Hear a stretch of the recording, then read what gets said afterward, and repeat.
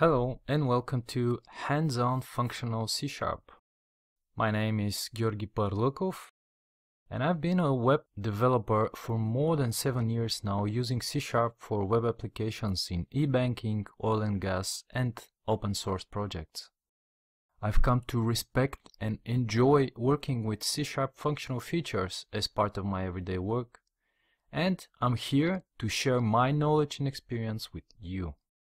Using lots of examples and building a small books application will present the functional features that C# provides and how to incorporate them in a real project.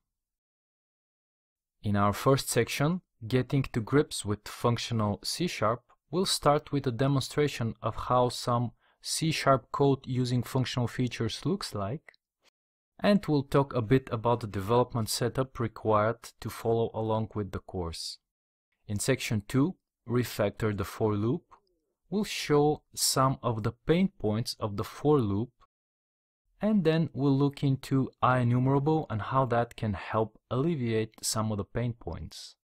In our section 3, Using LINQ, we'll explore the concepts of LINQ and learn about func of t and action of t.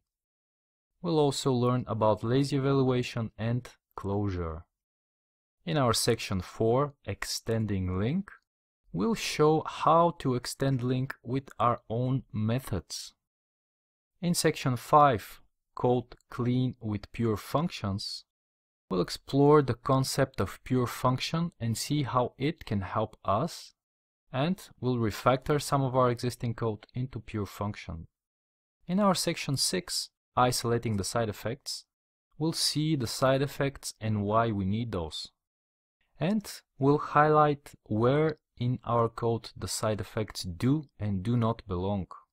Our final section 7, Putting the Application Together, we'll show a few unit tests to prove our app is actually testable. We'll show how to incorporate the functional code in a dependency injection setup similar to what we usually have in our production apps. And then we'll summarize some general approaches when one wants to gradually incorporate functional C# into a real-world app. The aim of this course is to present the functional features that C# offers in such a way that every C# programmer can actually use them and their advantages today. We'll do that with many examples and code. We will not go too deep in functional programming theory and skip over the parts of functional that are not supported out of the box with C#, like immutability.